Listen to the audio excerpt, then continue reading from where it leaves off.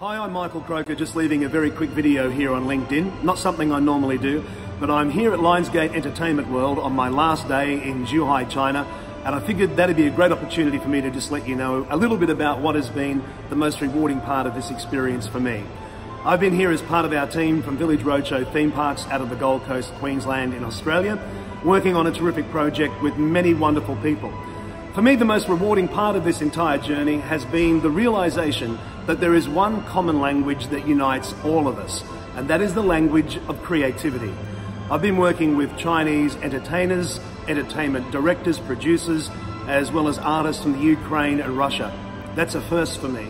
Even when we've had immediate barriers of obvious language and culture, we've managed to find a way through the common language of creativity, through an appreciation of each other's art.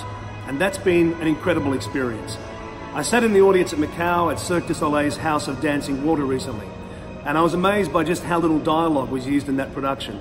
And yet, through the pure creative expression, strong creative choices, the audience was moving as one, reacting in all the right ways in all the right moments, and united together in that experience.